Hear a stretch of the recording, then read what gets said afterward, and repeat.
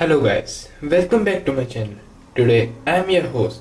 So you all have seen my previous video और अगर आप लोगों ने उसे अभी तक नहीं देखा है तो अभी जाके देख लीजिए। मुझे पता है कि वो वीडियो इतनी अच्छी नहीं बनी थी, पर फिर भी आप सब लोगों का थैंक्स उस वीडियो को सपोर्ट करने के लिए। और आज मैं नई वीडियो लाया हूँ जिसमें इस लैपटॉप के बारे में मैं आपको अपना रिव्यू दूंगा। जैसे कि आप सब लोगों को पता है कि मुझे इस लैपटॉप को यूज करते हुए 1 मंथ हो चुका है, तो मैं आपको इसकी खामियों और प्रोसेसिंग के बारे में बताऊंगा।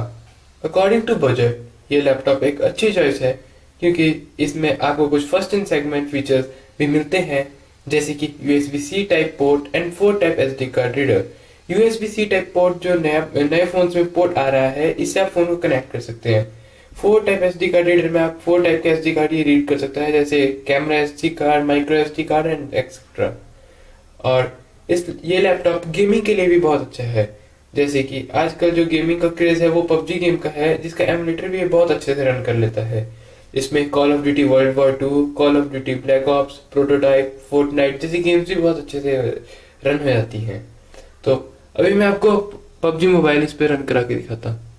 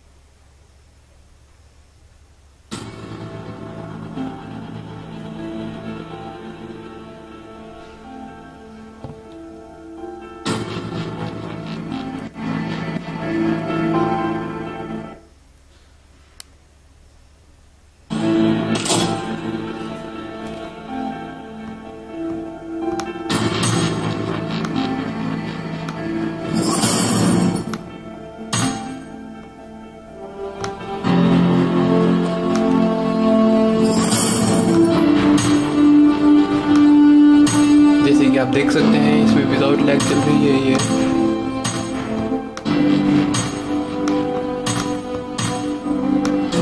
तो अभी के लिए हम इसे करते हैं बंद और आगे बढ़ते हैं अपनी वीडियो में।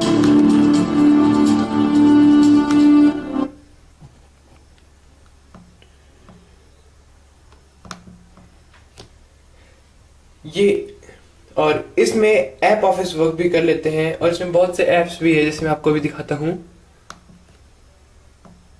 जैसे कि यहाँ पे paint 3D, Skype, Microsoft Edge, Microsoft office. ये इसमें जो माइक्रोसॉफ्ट ऑफिस है वो आपका 2016 वर्जन है। और अगर हम ओवरऑल देखा जाए तो ये लैपटॉप एक बहुत अच्छा है, बहुत अच्छी चॉइस है, क्योंकि इसमें आपको बहुत से फीचर्स भी मिल जाते हैं। मैंने नीचे डिस्क्रिप्शन में इसके लिए लिंक दे दिए हैं जहां से आप इसको बाय कर सकते हैं। सो गाइस, अगर आपकी कोई टेक्निकल थिंग्स के रिगार्डिंग कोई क्वेरीज हो तो नीचे कमेंट सेक्शन में पूछ लेना, मैं आंसर देने की ट्राई करूंगा। और ऐसा भी बताना कि वीडियो कैसा लगा। और like, comment and subscribe and press that bell icon to get updated with our new videos. Thank you.